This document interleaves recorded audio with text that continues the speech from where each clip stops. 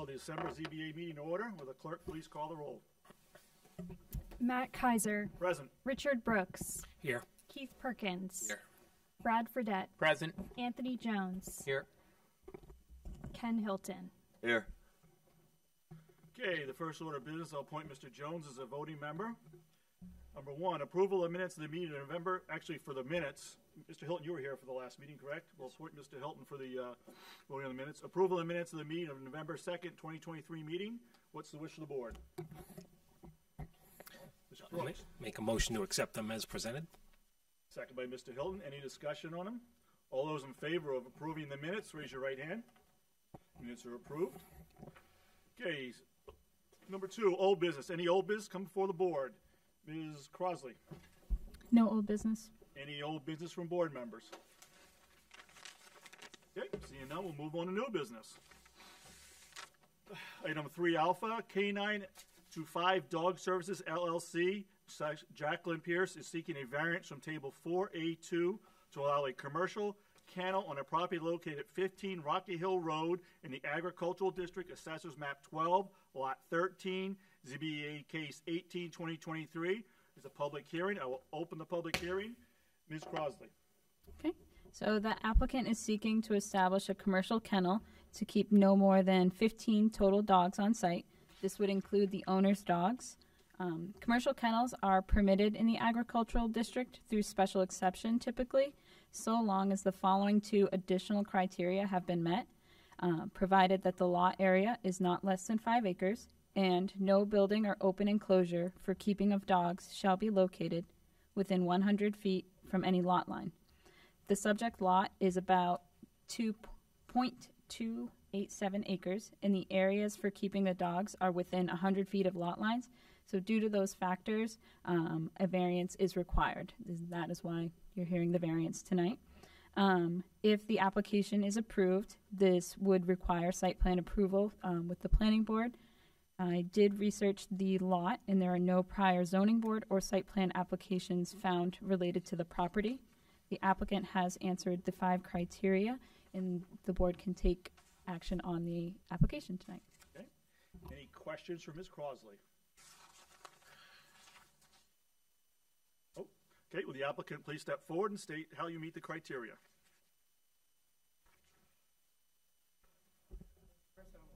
Fully understand that.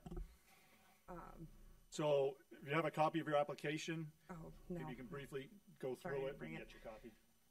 Briefly go through how you meet the criteria. You don't have to restate it word for word anyway. You can add in. It's up to you. So, like, I don't really have clients come to my house because I have a shop in Dover that the dogs stay at during the week, and they just stay at my house overnight. So it's not going to increase traffic at all or have any parking issues because they just park in my driveway for 2 seconds to pick their dog up or drop them off and leave if it's outside of my shop hours. I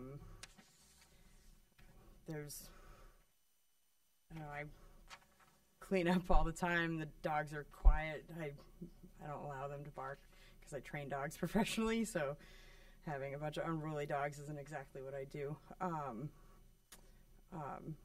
I've actually been doing this for 4.5 years in the same spot, and it's only become an issue recently because I didn't know that I was supposed to apply a variance, and I have, there's no competition with other businesses around. It increases revenue in the town because otherwise I would not be able to keep my house. So, and then the $6,700 in taxes I pay wouldn't go into the town. I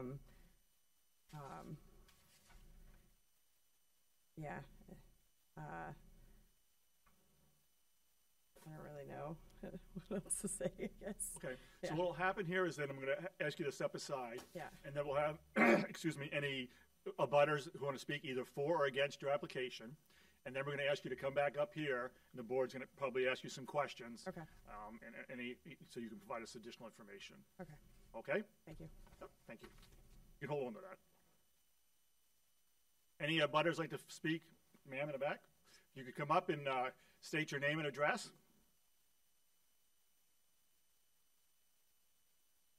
Hi, my name is Rita Casey. I live at 17 Rocky Hill Road, directly across the street from Jackie. I've been there for 3.5 years. She's a very responsible dog owner. She's outside with the dogs. She has a kennel there. And if they bark, it's for a few minutes, and she quiets them right down as she brings them in. So it's never been an issue. Actually, she's my quietest neighbor.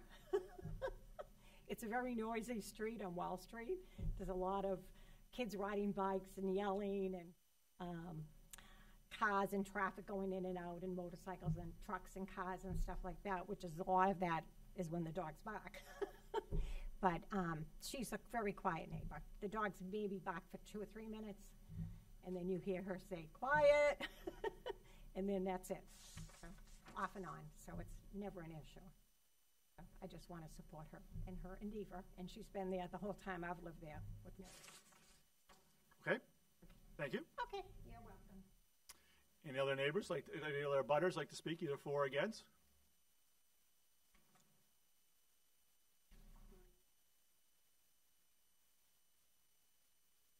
Larry Frankor, 1 Wells Road. Paula Francoeur, 1 Wells Street. Yep. If you could just speak one at a time so she can get it down on paper, otherwise it makes it difficult for her to record. Well, I've lived there for over 50 years. My house and her kennel are within 20 feet. When I walk up into my house and go into my TV room, when I look down, that's what I see in the kennel. I cannot walk in my yard or do any yard work without the dogs barking. She will quiet them down. I have been living doggy daycare for almost 4 years now. We have talked to the code enforcement officer, the previous one and this one. I have a feeling that's why the application is in. She has been bringing home anywhere from 4 to 18 dogs randomly, and we've complained about it. They bark at my grandkids when they're just walking up and down the street. Now, I'd like to ask you, would you like to look at that out of your TV room?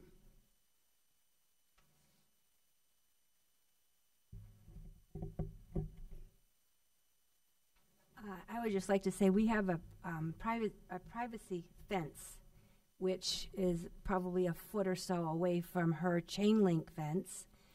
And if you just walk by, the dogs can't see you, but they will charge at the fence and bark, and it's just total chaos. I've counted up to 22 dogs that she's had in that area.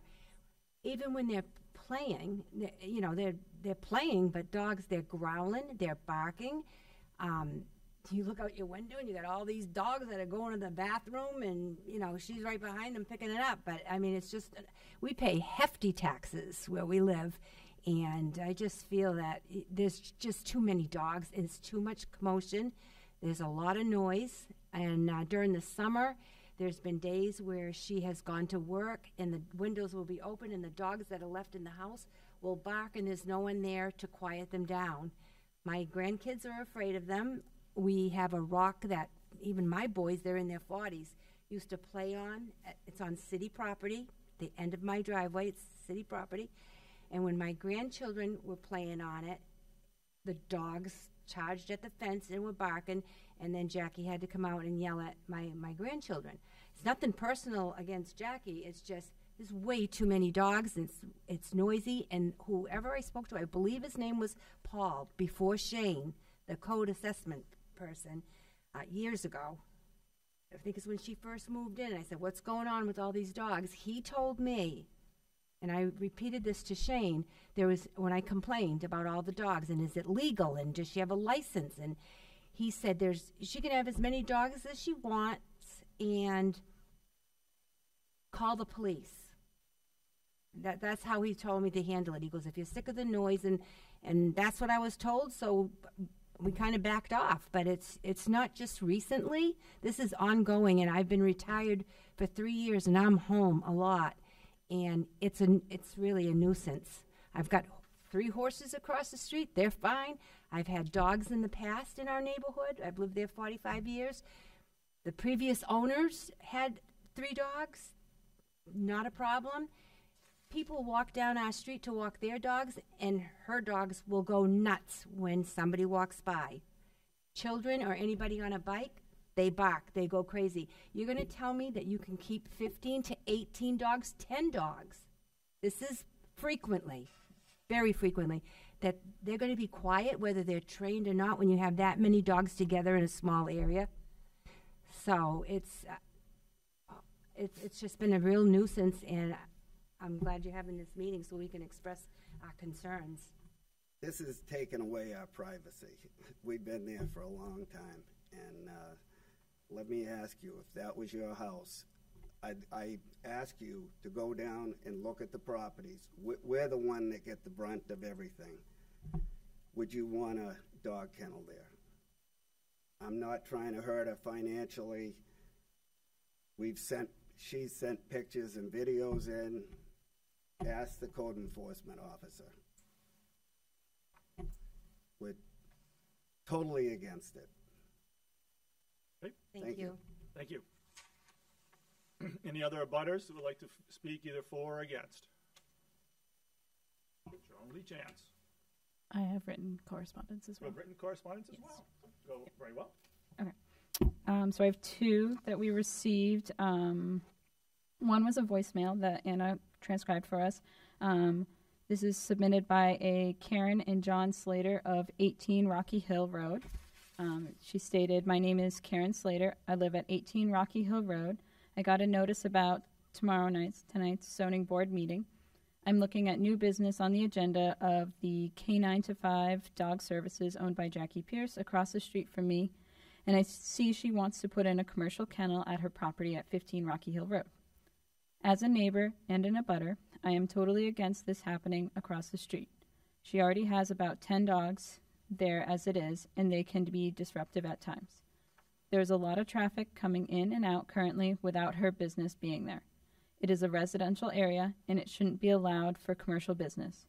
My husband and I, John Slater and Karen Slater of 18 Rocky Hill Road, who are across the street from this, put in our opposition to this business across the street.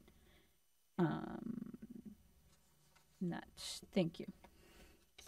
And the second statement that we received is from a Jan Williams of 13 Rocky Hill Road. I am writing to voice my concerns regarding the variance requested by Jackie Pierce at 15 Rocky Hill Road for a commercial kennel on her property. This is not personal, as I have no issues with Jackie. We have a friendly relationship, and I love dogs. My biggest concern is the noise level, with so many dogs there, particularly in the summer. I understand that Jackie does her best to keep them from barking, but dogs bark no matter how hard you try to keep them quiet. I am most concerned about the noise in the summer months, when they are all outside and we have our windows open. I know that they are with her in Dover during the week, but weekends, when they are here, is when we want to be outside enjoying our own backyard. Another concern I have is that within the next few years, I plan to sell my house. I worry that buyers will not be interested in living near a commercial kennel. Although property values have risen over the past few years, I believe that increase has been market-driven, and that having a kennel close by could affect my resale value. I also think that adding a commercial business will change the landscape of the neighborhood. If this business is allowed, will there be more? Even though we are zoned as agricultural, with the exception of Tri-City Christian Academy, this is a residential neighborhood. It has been for the past 20-plus years. I have lived here and hope to remain as such. Thank you, Jan Williams, 13 Rocky Hill. Okay, thank you. All right, any abutters?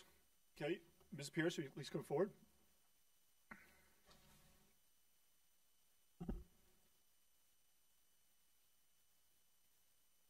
Can you help? I guess I'm a little confused as to what you're doing at your house versus what you're doing in Dover. Maybe you could explain that to me. I'm a little confused. The dogs sleep at my house. So in Dover, The dogs go to my shop in Dover, and they get training, and it's basically like daycare with training. So they get training, and they get to play together. I'm there 10 hours a day, Sunday basically through Friday. And then they come home and sleep at the house.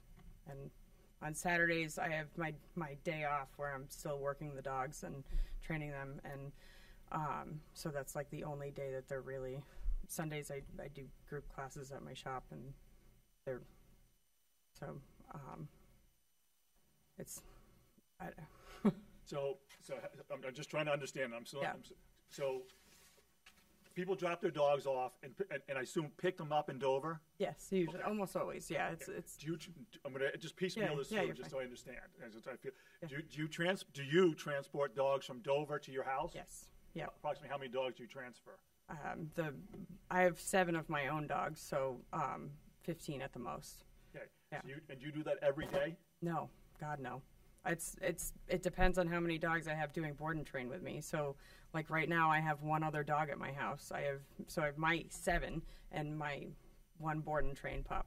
And so like on the holidays it's busier. I'm usually fully booked, but during the week I'm not usually fully booked. So I have 4 to 8, not 22 to 18, which is a grossly absurd lie. I've never had that many dogs in my house. So the most I had was 16 on a crossover where I had clients that dropped off in the morning and that client picked up in the afternoon. Okay. So do people drop off their dogs at your house on Monday through Friday? No. At night? Monday through Friday is at the shop only, and it is never at my house Monday through Friday. Okay. So then, then during the weekends? Yeah, Saturdays and Sundays, like I have 8 a.m. Saturdays, 8 to 9 Saturdays, I'll have a client drop off and maybe pick up like that afternoon. At your house? Yeah, and then Sundays. So it's like every weekend I might have, I would say I have an average of 2 clients swinging into my house. I don't even have people over my house. Like I have a lot of dogs. It's just not. So if that's the big issue, or that's not the big issue, but anyway, we're just trying to understand because it's not okay. Yeah. All right. Yeah. All right, And so I'm gonna open up to more questions from the board, and I'm sure we have some. yeah. Questions? I honestly think Karen and my neighbors across the street were confused. I think they think that I'm building something, not doing what I've been doing for 4.5 years because they've never had an issue. Okay. Yeah. So structurally at your house, what do you have? I have a huge living room and a. Where are the dogs? Yeah. My living room is 16 by 13, and then I have what I call my kennel room. It's my wood stove room. It would be like a dining room area that is attached to it. That is about an opening almost this big. That has some kennels in it and my wood stove that I don't use, and that's it. So it's not. There's no exterior building. I'm not building anything. It's just using the same space that I've been using for the same purpose for the last 4.5 years since I bought the house June 29th of 2019. Okay. So you have a fenced-in yard? Yes.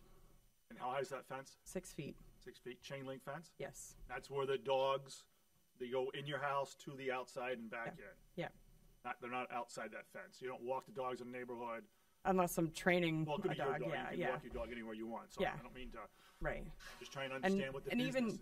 the board and trains, I take them out for lessons most of the time. So they're either doing lessons in the house, I'll do a lesson in the yard with them, or I'll like take them for a walk down the street. Although that's not very common because people drive like idiots on Rocky Hill, and I don't want to risk one of my clients' dogs for that.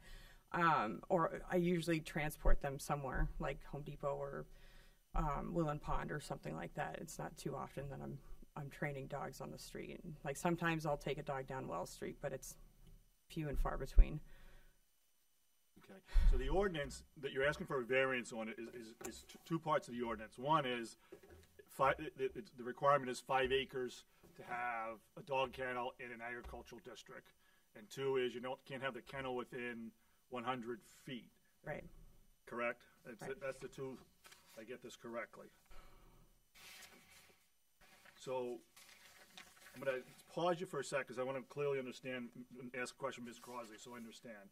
So the 100 feet, why does she need a waiver for the 100 feet? The lot is too small. Yes, correct. So the way it says, no building or open enclosure for keeping of dogs shall be located within 100 feet. Yeah. Her lot is too small, so if the enclosure is 100 feet one way, Yeah. from one property line, it's within 100 feet of the other property line. It's my house, so Okay. like, Okay. So her lot is smaller than the required, and Right. there's not spatial room for her to get 100 feet from it. Got it. Okay. So for us to grant the variance, basically, what is it that is unique about your property such that that it's okay not to have that 5 acres or not to be within 100 feet of the property line? I literally, like, Rita lives right next door. She's retired. She's home all the time. She's like, you're the quietest person on our street. So I don't understand. And I don't understand why the noise is a problem. And it's inside. Like, so my house was renovated, not the person before I bought it, but the person before that renovated it, got it and renovated. So, like, I'll come home and I'll shut the door to my van or Jeep or whatever, and I barely hear my own dog barking inside. I have Ring cameras set up, so if they're barking inside, I can go on and tell them to be quiet or whatever if they do happen to bark when I'm not there. The dogs that do bark that don't shut up get bark collars because I want to be nice to my neighbors. And I've been doing this for 4.5 years in the same spot. And honestly, the only reason I didn't know that I had to apply for a variance when I first moved in. I didn't realize I didn't do my research. And when Paul, I think was his name, he sent me paperwork to apply for like an occupancy permit 2 years ago. And I put in the paperwork for it, and I didn't hear anything back. So I kind of assumed, stupidly, that I was fine. And so this year, the neighbors at 1 Wells Street have done nothing but complain about every little thing that I have done, and they will stand outside. They will stand in their living room or kitchen and bark at my dogs. They've thrown stuff into my yard. Recording me illegally from their house. It's just, yeah, I don't know. I'm Mr. just Fredette. very frustrated. We have a question. I do. So, as the chair outlined, one of the criteria we look at is the hardship, but also another criteria we look at evaluates whether or not the request is contrary to the spirit of the ordinance. My understanding or my interpretation of the spirit of the ordinance is to allow for enough space for a buffer to neighbors, amongst other things.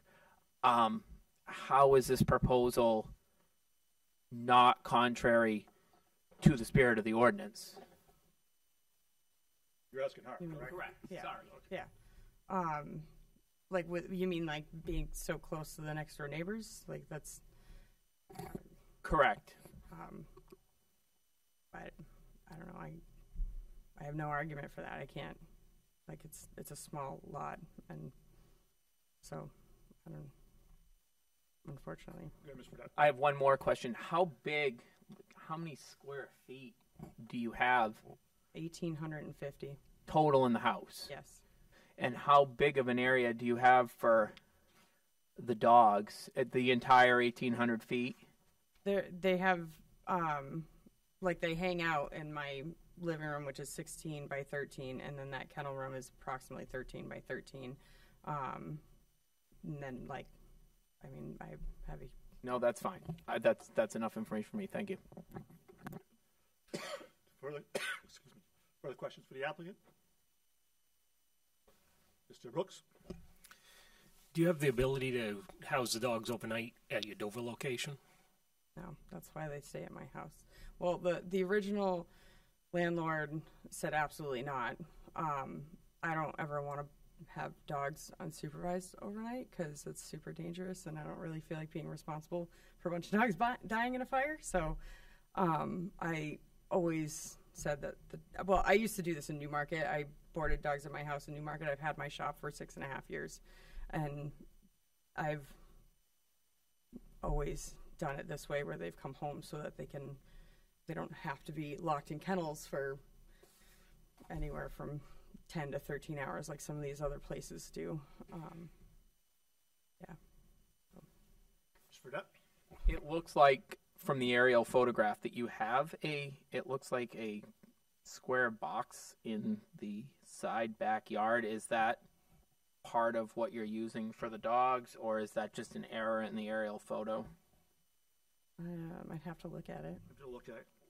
Stated that she did not have any pen in the backyard. Yeah, I'm just but not I'm not sure sure what what that is. what is this? Because That's so. Okay, so now you have to That's the speak fence. into them. Oh, sorry. That's the fenced-in area for the house, or for the fenced-in yard.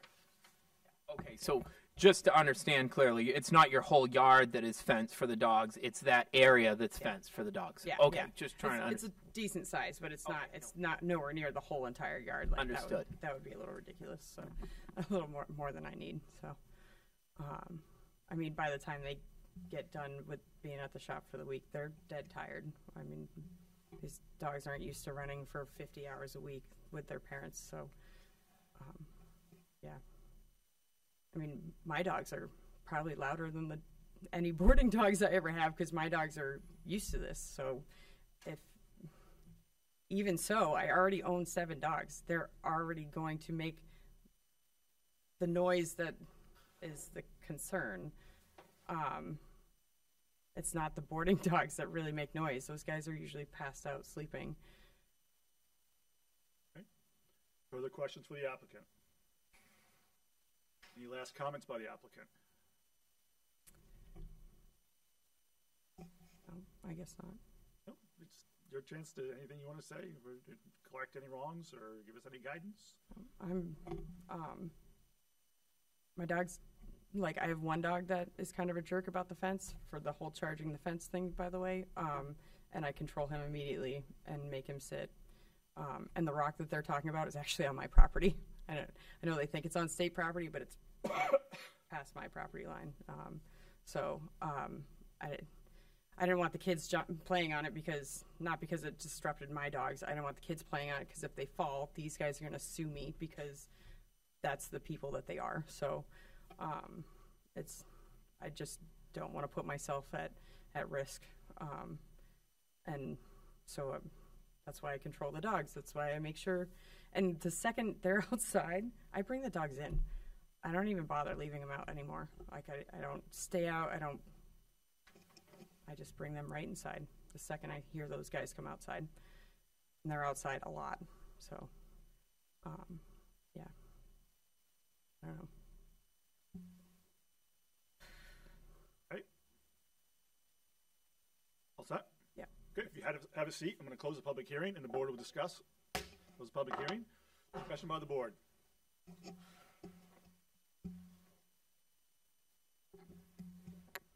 Mr. Fredette. I'll throw my hat in the ring on this. I appreciate what she's trying to do. Unfortunately, I think in some ways this is, in fact, directly contrary to the spirit of the ordinance, and I just don't see where it meets the hardship criteria.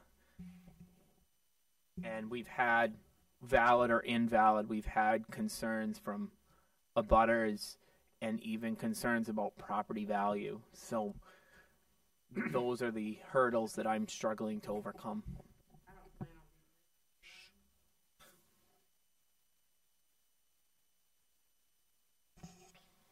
Mr. Brooks? I have to agree. We did hear people concerned about their property values, so that is, obviously one of the things that we have to consider. The hardship, we didn't have a good explanation as to any hardship that would require a variance here.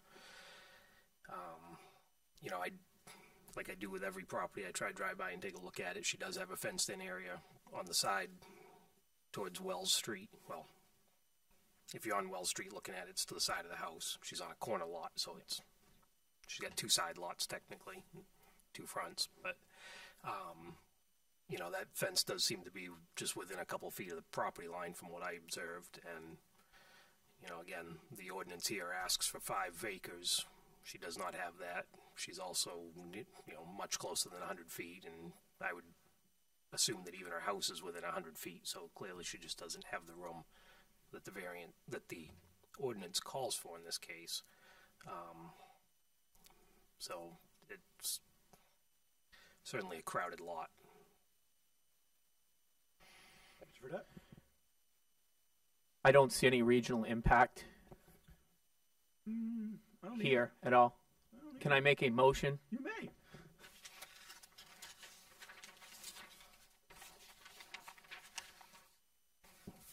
After review of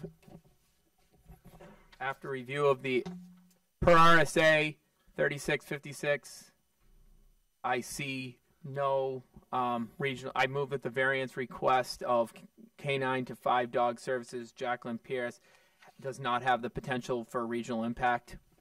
We have a motion. Do we have a second? A second by Mr. Perkins. Any discussion on the motion? Motion is that this application does not have any regional impact. All those in favor of the motion, raise your right hand. Mr. Hilton? So 5-0, no regional impact.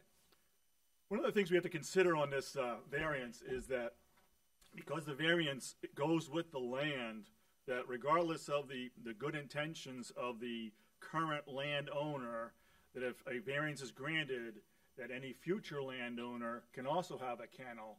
They may not be as concerned, and they may, as the existing property owner. So that's one of the things we do have to consider, that this will go with the land, and so therefore would continue on forever, and anyone could put a kennel in there if the property is sold. So that's one thing we have to consider.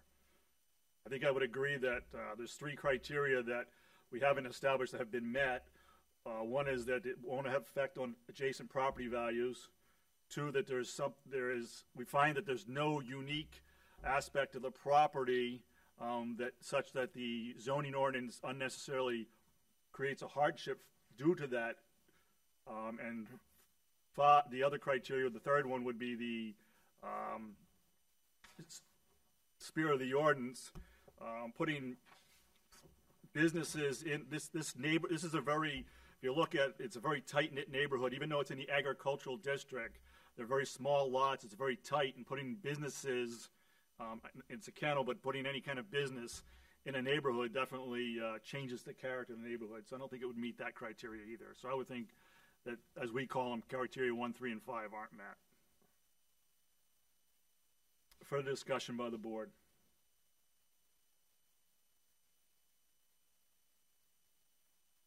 Chair will entertain a motion. Mr. Fredette. After review of the application, the file, and all the information presented to the board, I feel that 3 of the 5 criteria have not been satisfied for the reasons discussed. You state specifically the criteria. 1, 3, and 5. So that would be the property value. Sorry, the property value criteria, the hardship criteria, and the spirit of the ordinance criteria have not been satisfied. And for the reasons discussed, and I move that the request of K9 to 5 Dog Services LLC, Jacqueline Pierce, for a variance from Table 4.A.2 to allow a commercial kennel on a property located at 15 Rocky Hill Road be denied. So we have a motion. Do we have a second? Second by Mr. Hilton. Discussion on the motion. The motion is denied the variance for the reasons that it does not meet criteria. It could affect surrounding property values, that is not unique and does not have a uniqueness that affects the hardship, and is not in accordance with the spirit of the ordinance. All those in favor of the motion, raise your right hand. Variance is denied 5-0. Next item order on the business, item 3 Bravo.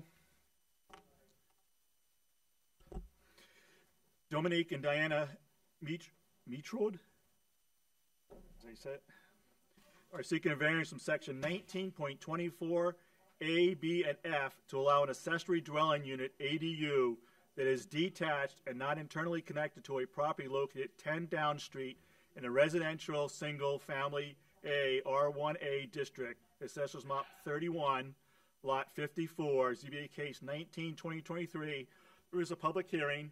Open the public hearing. Excuse me, Ms. Crossley. Yep. So the applicant is seeking to establish an accessory dwelling unit within the existing detached garage. As the ADU is proposed to be within the detached structure, the ADU would not be connected internally as required by the ordinance. Accessory dwelling units are permitted on any property containing an owner-occupied single-family dwelling, provided that they meet the criteria set forth in Section 19.24 in the zoning ordinance. I did research the property, and there are no prior zoning board or site plan applications related to the property. I have provided the applicable sections of the accessory dwelling ordinance that the applicant is seeking the variance from to allow for this detached structure, to the accessory dwelling unit to be within a detached structure. They have addressed the 5 criteria, and so the application is ready for the board to review and take action on. Questions for Ms. Crossley? Okay, seeing none, will the applicant please come forward and state why your application meets the 5 criteria? You could just state your name. I'm Diana Metrode. Dominic Metro. Thank you. Married. That's none of our concern. Okay. So we have the paper. Yep. So number 1, so we're on a residential street. We're not quite at the end, but near the end. No change would be made to the exterior of the buildings. Utilities would be dependent on the main house, plumbing and such. So it wouldn't diminish property values. Should I just keep going? Yes. Oh, okay. Not contrary to the public interest. So the ADU would be within the existing structure, and so we have 4 adult children, and we have our daughter who's staying with us and her children, and an adult son who goes to school in Portland, and he commutes right now. So he's in his mid-20s, and so this ADU was for him to stay there, to move there when it's made. It's 584 square feet, 24 by 24, and it's above a garage. The stair access is interior. So nothing would change on the outside. We just will allow him to have his own space and hopefully stay there after he finishes college. And, the housing market is tough, so he may stay and continue to live in our area, in our house. And so that's what that's for. And as we get older, maybe I might not be telling it all in the right order. It's okay.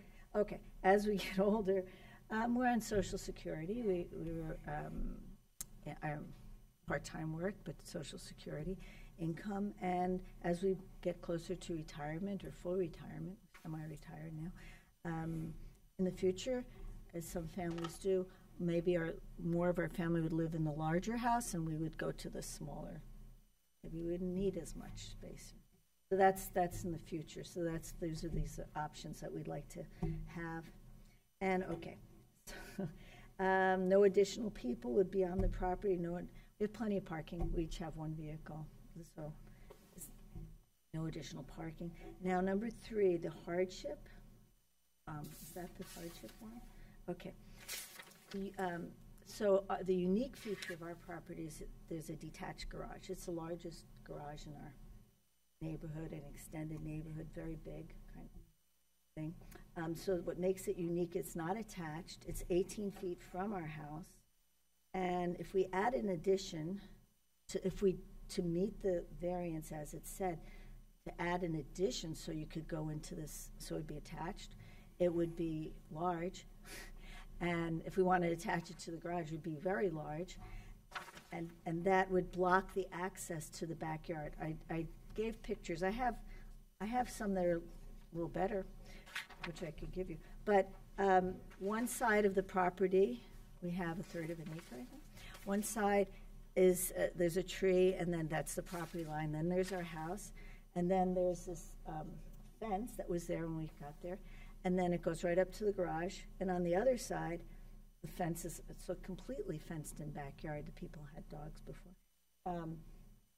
That other side goes right to the property line. So to go to our backyard, we would go through this we would open this gate between the two buildings and go in. So that would block the access if we made an addition, and it would be very cost prohibitive. And I don't know if you want. These might be better. Sure. I've given pictures, probably pretty similar. Yep, we have all but one. Yep, Yeah. we have some of them, but that's fine. Where the property ends on both sides, and we don't really walk around it to get to the backyard. We'd just go through the middle. And let's see. So there wouldn't be any exterior changes to the appearance. Inside would be aesthetically nicer upstairs. And our son would be able to live there, and not contrary to the spirit would be, we don't want to make a multifamily housing or a business or change the character of the neighborhood. It's all internal, and it's above an existing garage. That's about it. So it's really to provide for the needs of our family now and the future. We don't know how, we have a number of children, grandchildren, how we all want to be able to financially stay where we are.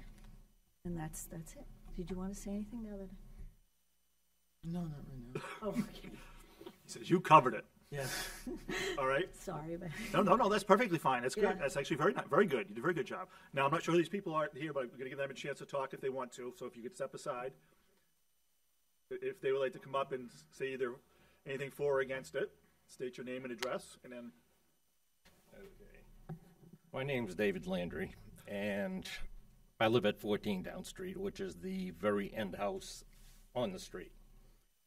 My concern, it's not as much as, say, them putting a living area in the garage. When that garage was built back, I don't know, maybe 10, 15 years ago, the person who built it was not much of a carpenter. And if anything, I would like to see somebody as far as a contractor or engineer or whatever look into that building before somebody would actually live into it. Prior, if you look at the way, I don't know if you've seen the pictures or whatever, when the person, Joe, who built that, the garage is piecemealed. There's a lot of exterior wood that's, 4 feet, 6 feet, 10 feet, whatever, anything, and the electrical, there's not much of an electrical in it. Of course, there's no water, no sewer, no insulation, no whatever. So a lot of stuff would have to be done to that because, like I said, when that was built, I lived at 12 Down Street, right next door to it. And it's more as a safety thing, you know what I mean? I don't want to see anybody get hurt. I don't want to see the building collapse or do anything to it. So my main concern is that, if they want to go through the right channels and do it, fine, let them do it. I don't care. And it's just mostly, going through the building and making sure everything is good. So that's my only concerns. Okay, thank you very much. Thanks. You all set, ma'am? Yeah. I just want to make sure. If the applicant could please come back forward. Come forward.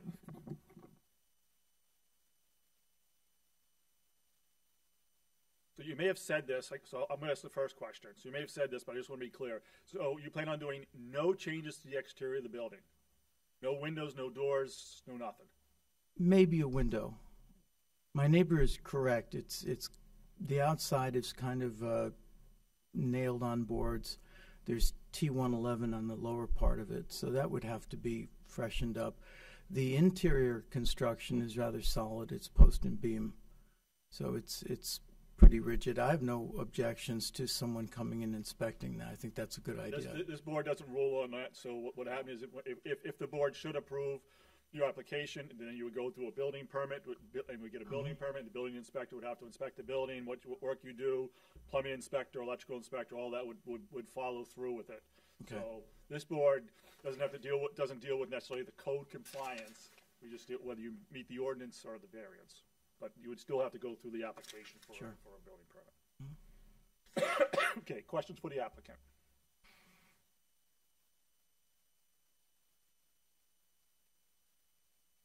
Mr. Fredette. So I'm going to go back to the criteria I always seem to find myself back at is what is the hardship.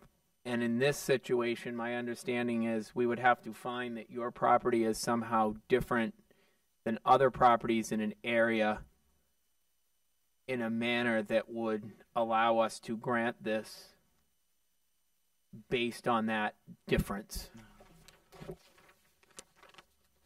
Well, it is different. Like my wife said, it's the largest garage in the neighborhood, with exception actually of this gentleman. But one of the attractions, we bought the house last June, so we're new residents there, and one of the attractions was the fact that the yard was fenced in. We have 2 small grandchildren, and so the only way we can get to the backyard is through the gate in the front between the house and the garage. And so if we were to make an addition to meet the criteria of the ordinance as it stands, on one side, on one side of the house is just a tree, and that's the end of the property line, and the other side is that area that goes to the backyard, at that 18 feet. Let me ask a question to try and continue on that. So I'm looking at an aerial view of your house, I believe is your house. And to the left of your house, you have a side yard, right? It's to the left? To the left. So you look at your house to your left. The garage is on the right. Yep. On the left of your house, you have the side yard, right? There's nothing on the side. You're talking about in the front or in the back? On the side. There's a walk. There's a walkthrough. This is your house, and you have a side yard here. There's a walkthrough. This would indicate you have probably 20 to 30 feet of distance from your house to the property line. No. So this thing would indicate this is your house, right? This would indicate that here you have about 20 to 30 feet. I guess it's also the trees. Where's the picture? You get that picture? I think, because I looked at it today, I took that picture. The tree was right next to the side of our house. It's right out of my bedroom window. I didn't know about it. Yeah, that's. So you actually have 20 feet beyond that. Oh, I didn't know that. Okay. But I guess we don't use it because that's. So we have maybe 10 feet, and then we have our neighbor next to us has a fence right up against ours. Yeah. It is. Yeah. Okay. So I'm not. Honestly, unless I got a survey, I'm not sure exactly but where the fence is right now, there's only sufficient space to walk around the side of the house. You know, there's like shrubbery there, and it's... Yeah, we don't go there, so we don't even... We just go through the center. So I'm going to ask a kind of a different question on that. So on that end of the house, what is on that end of your house on the inside? Yeah, bedrooms and, 2 bedrooms. Is there a door on that side of the house? No. There's no door on that side of the house. Is there a door on the back side of your house? Yes. Okay. The sunroom? Yeah. We have this glass kind of, well, it's like a porch. It's not heated. There's a door going down the deck there. Okay, so there's an existing sunroom on the back of the house. Or on the side. Is that the side or the back? It's on the side of the house. It's on the side behind this fence, right? I guess I'm a little confused. It's next to the fence. Next to the fence. Next to the fence, gotcha. Behind your what do you call that, entranceway? Yes. Right, okay, so behind your entranceway. Right, there is. Okay, so that's the door. Now, is there any door on the back of your house? The only one is through the sunroom. Only one is through the sunroom. Well, there is a basement door. So there's a basement door. There is a basement door. That you go up like a bulkhead. You go up the stairs. Bulkhead access. Yeah. So, have you considered putting? Is the basement finished? No. Have you considered putting the ADU in the basement? No. It's not. Because no, it's not a livable space. Because it's first of all, it's lower than standard. It's just a little bit over 7 foot high, and then so it's a rather low ceiling. It's also not a very pleasant place to live. So pleasant's not a descriptive term. Why is it not pleasant? All right, because it when it rains, we do get a little bit of water coming in. I'm guessing there's a French drain around it, but there is some water entering. You have most of it is below ground level. There's no light coming in. Okay. Yeah. So your sunroom. Your sunroom, does it have an outside door? It does. Where does that go? To the back of the yard. The back of the yard. Okay. We're just trying to see how reasonable it is. So the requirement is that obviously the requirements are that it's connected to the house. Right. In our mind, the purpose of that is to make it look like we're not in a duplex neighborhood. We're not in a multi-family neighborhood.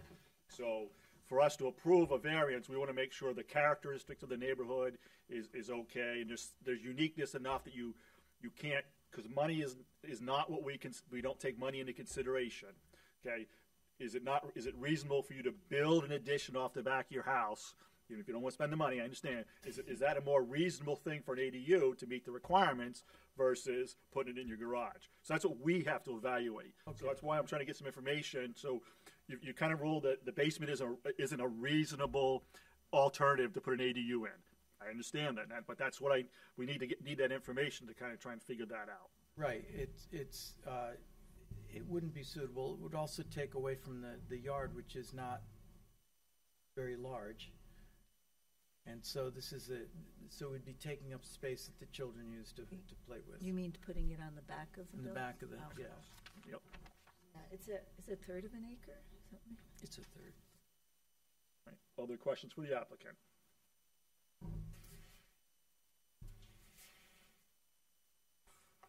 All right.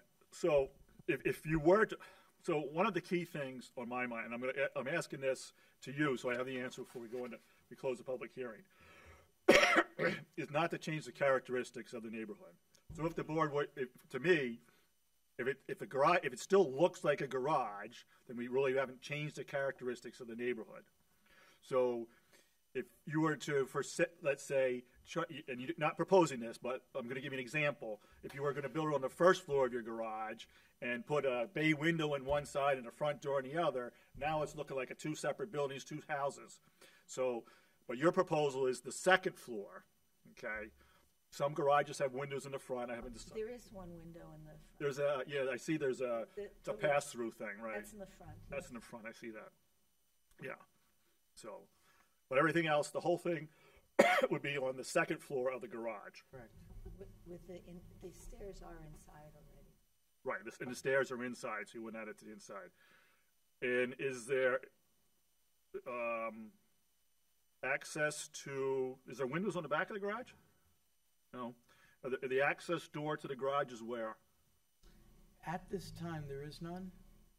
There's two double big Right. doors. There's Right, no so separate it's door. just, we just access through these hinged garage doors. We may put It's the not a kind great- that roll up, but, automatic, but we weren't, Your plan is not to put in a personal access door?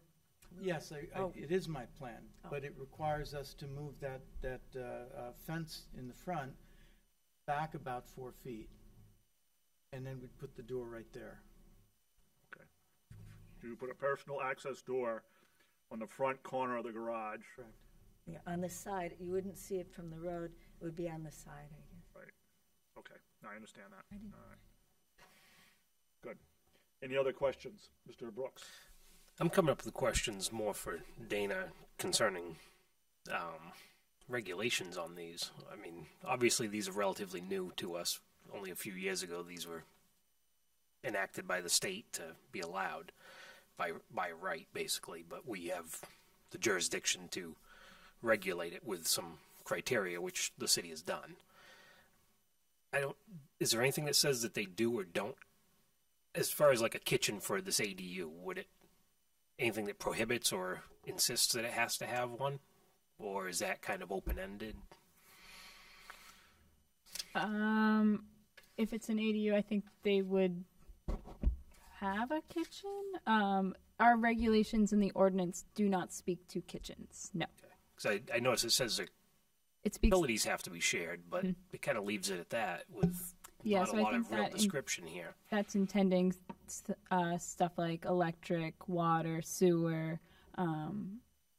those type of utilities. We don't speak to kitchens in the ordinance. We do speak to bedrooms, though, and how it's connected for sewer and things like that. And obviously, they have to have a certificate issued. I assume code enforcement would look at life safety. Correct. As far as egress, safety, exits, and so on as well. Yep. The chair indicated that they would need building permits. It would go through the certificate of occupancy process for that because it would be a unit where someone's dwelling.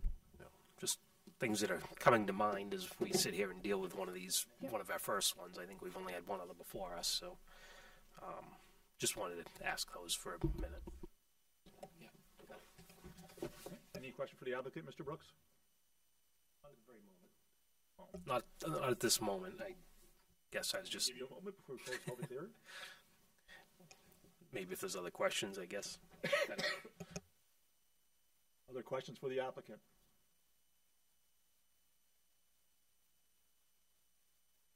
I know other towns have said if it has a kitchen, it's an ADU. If it doesn't have a kitchen, it's not an ADU. That's one of the things they use to determine whether it's an ADU or not. Not sure what how it goes, but that was a different issue. So I guess I do have a question or two. So obviously there would be some sort of construction involved, regardless of where this goes. Just internally, and it's true. The two changes that would be made on the exterior would be the access door, and that little cutout would be replaced with a proper window.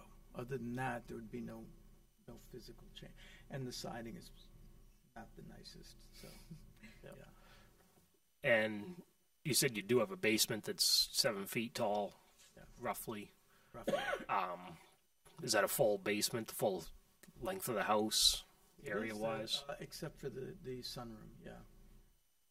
So fairly substantial amount of area that could be converted as well. So you'd have that option potentially.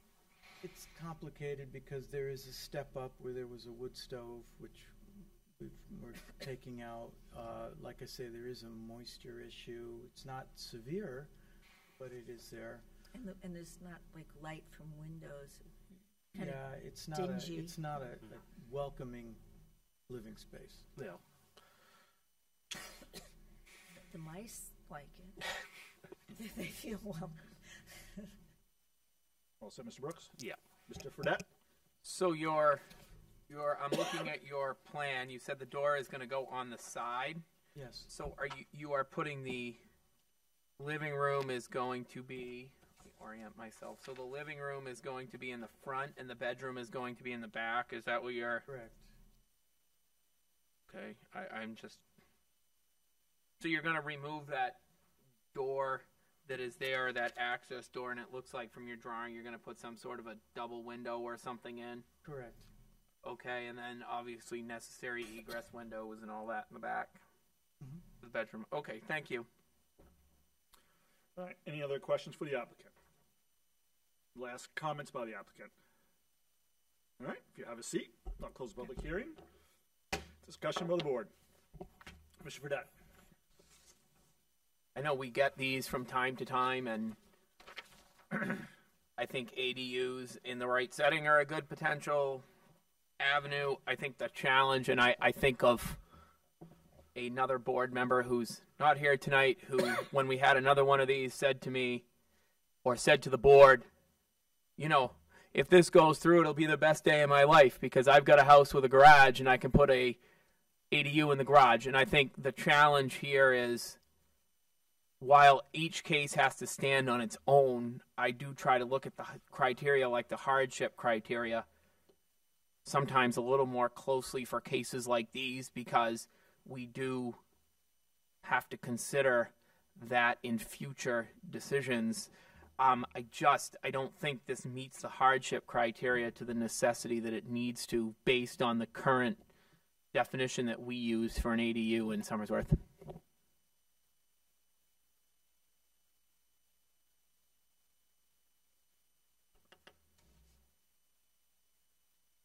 Further discussion by the board. Mr. Hilton. I think that this does meet the hardship issue as far as the cost of housing, the family is living in the house now, and if it would provide another housing unit to be able to take care of the family in the future, the son could live there and help out with the parents in the future, that would be a big plus. And I think that should be a consideration. We have in the past voted on things that were too close to the property line, or this, that, or the other, and because of hardship in the family, we allowed those things. And I think that this would be a good opportunity to keep the family together, work together, and provide for everybody.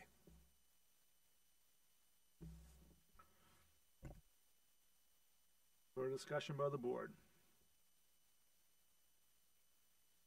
Yeah, I'm wrestling with it because looking at so all three criteria, A, B, and F, that would not meet, are obviously all interrelated. That it's connected internally. The ADU is contained within the addition, or it's inside an existing structure. One of the key things is, we need to look at is, what's the purpose of the ordinance? Why is it that these are the criteria that we need to meet for an ADU? And as I alluded to earlier, I think it's so it doesn't look like it's a duplex. What's it? Well, we'll do regional impact. Yes, we'll do regional impact. Yeah, we'll do that in a moment. Yep, that's all right. I get you. Okay, we'll do it right now so we don't forget it. Regional impact. Anyone seen any regional impact? No. Will I entertain a motion? Yes. Hilton. I move that this does not have potential for regional impact. The variance request for Dominique and Diane Mitrude does not have any regional impact. Do we have a second?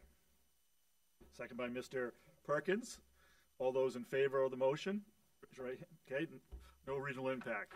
So as I was saying is so it's all in relay that. So it's really to change and I think the characteristics of the neighborhood. So I'm really trying to weigh that, whether there's enough uniqueness if we just put it in the top of the garage, or do we still meet the intent of the ordinance?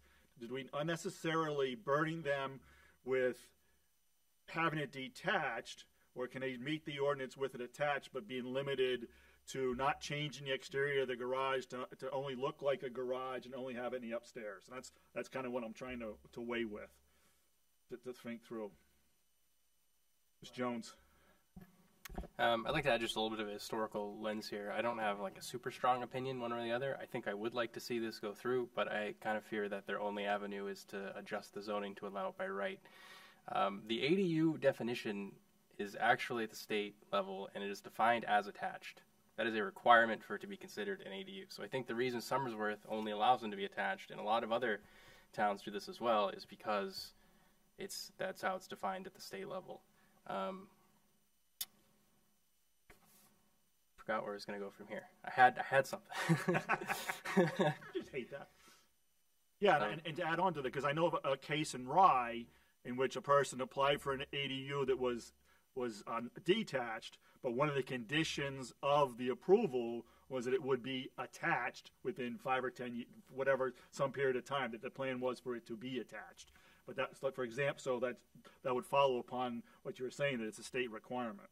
Yeah, so I think kind of part of the battle here is whether the fact that they have a detached garage in of itself is a hardship, and I would argue that's not really very unique. A lot of lots, especially nearby, given that the neighbor also has a detached garage, exactly kind of what you mentioned is if we grant this, what's stopping the neighbor from also putting in an ADU? It has to kind of be the collateral damage, so to speak. Not that this would be damage, but it has to be limited to this lot, and I don't think that would be here. Mr. Fredette, and then Mr. Brooks. Go ahead, Mr. Brooks. Okay. Yeah, absolutely. Another thought here is obviously there has to be some sort of remodelization, alterations made to this building to make it ready to live in. And whereas this would go with the land, once it's granted, it stays there. What's to stop them from making the whole building a house and remodel it to the point that it's no longer a garage? Now it looks like a multifamily with 2 buildings on the property. So, you know, I see both sides of this. I'm not saying I'm against this because, again, I think that the ADUs are a good idea.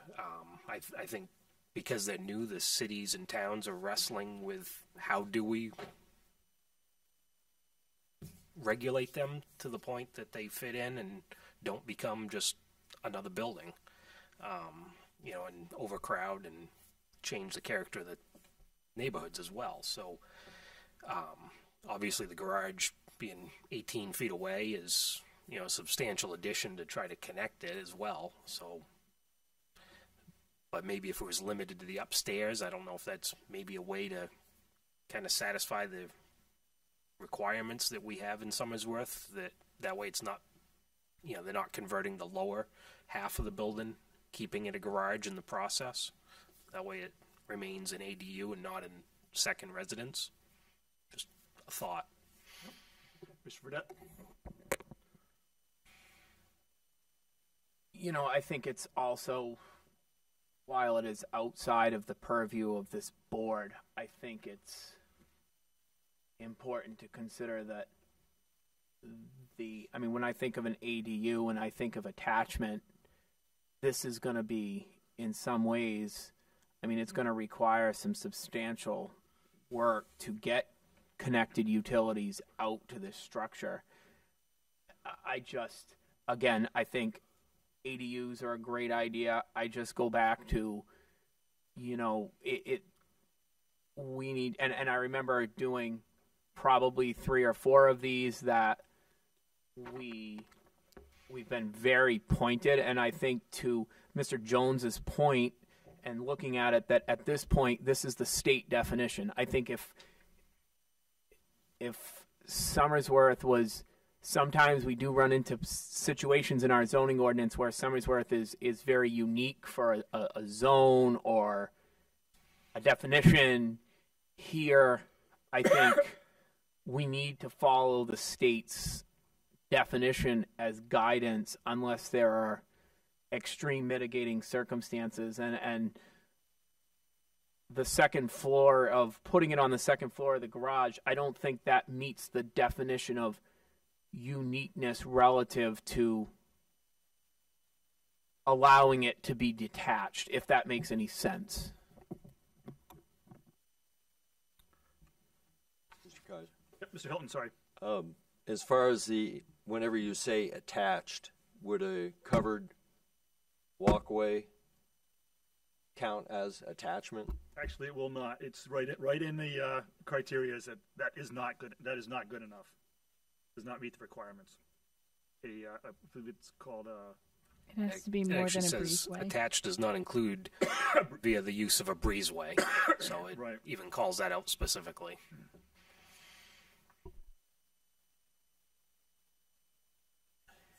What about an underground tunnel? That would be okay. You can afford it. That would be okay. I do know someone who has one. There's an idea.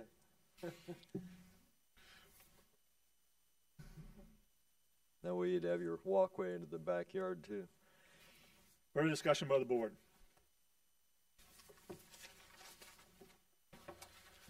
Chair will entertain a motion. Mr. Fredette.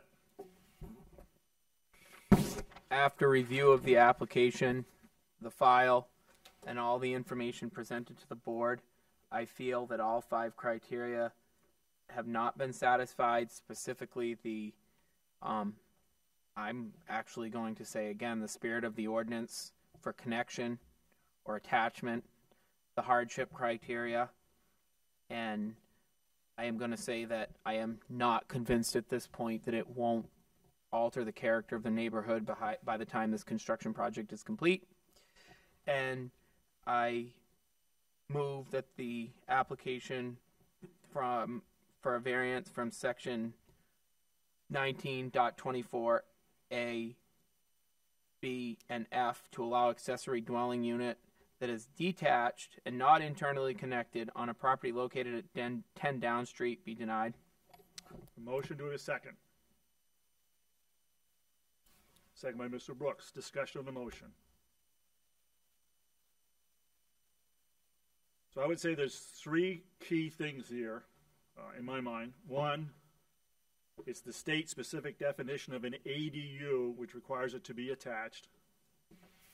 Two, that there is no unique criteria, characteristics of the property that uniquely burden it from meeting the requirements. And three, which you were talking about, is the physical appearance of the property could change such that it no longer looks like a garage. Could. I'm not saying it would, but it could. Okay. Further discussion on the motion. The motion is to deny the variance. All those in favor of the motion to deny the variance, raise your right hand. Can I note something? Oh, yes, you may.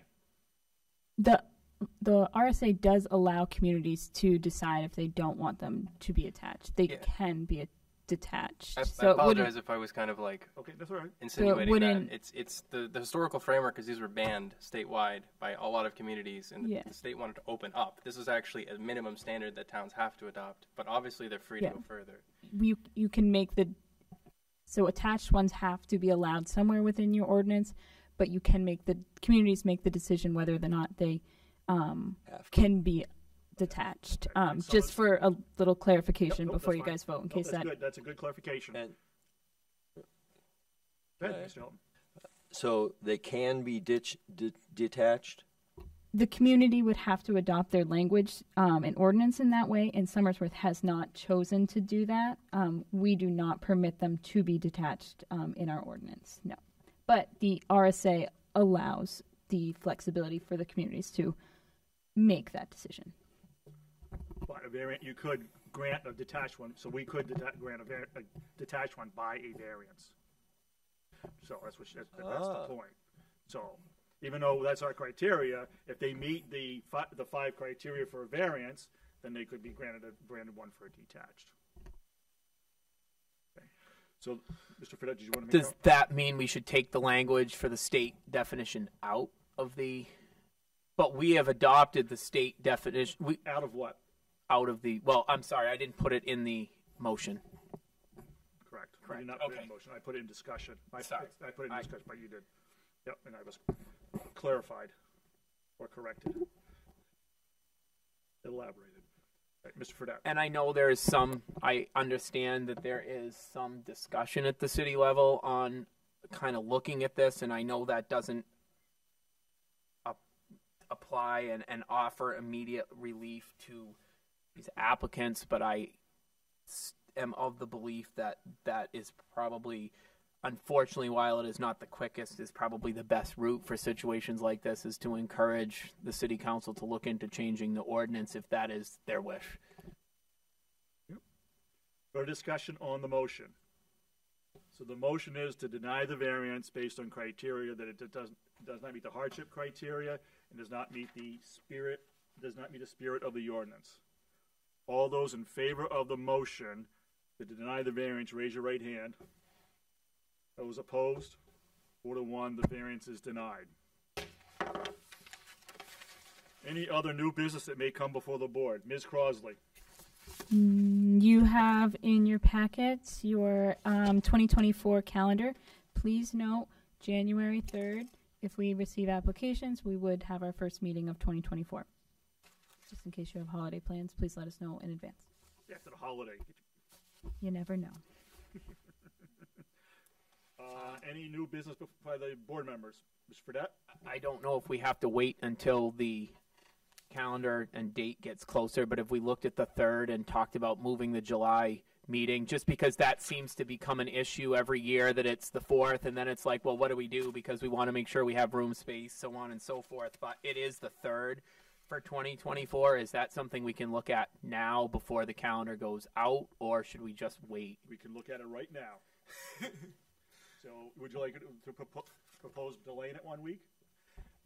Like to make a proposal. No, sorry. Just That's fine. I'd be fine with that if everybody else is, especially if it's the 3rd, because people tend to want to go away or. I can discuss that with Director Mears, and we will work on that and bring something to the next meeting we have. Sorry.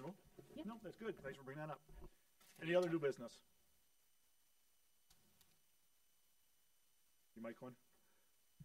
What would it take to push for the city council to take up these zoning board changes that we've been talking? That we've been.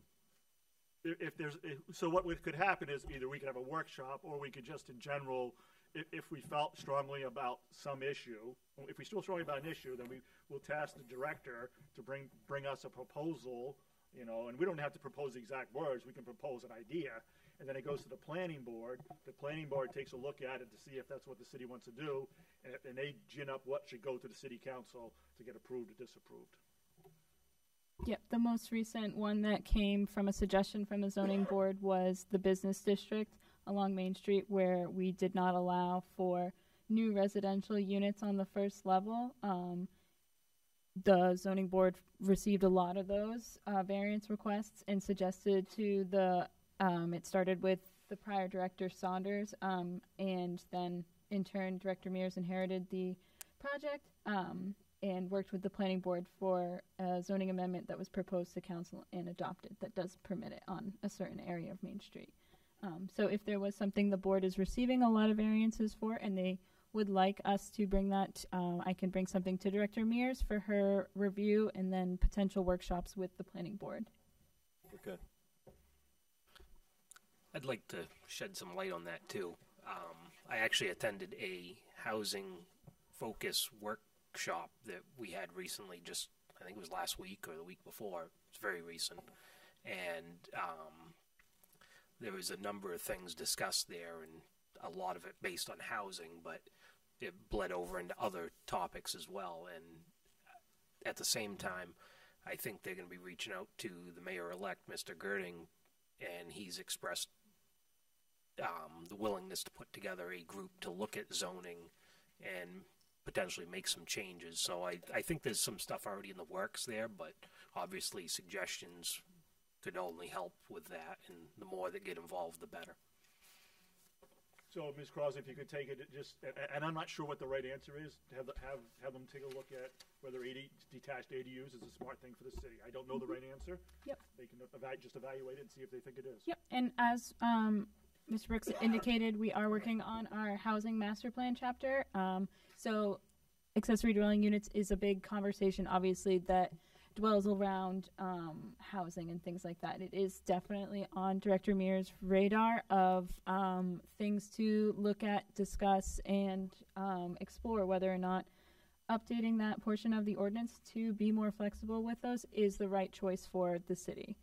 So I will reiterate, though, that was a conversation that was had here to her. Okay, perfect. Thank you. Any other new business? Entertain a motion to adjourn. Motion by Mr. Hilton, second by Mr. Brooks. All those in favor, raise your right hand. We are adjourned. Thank you.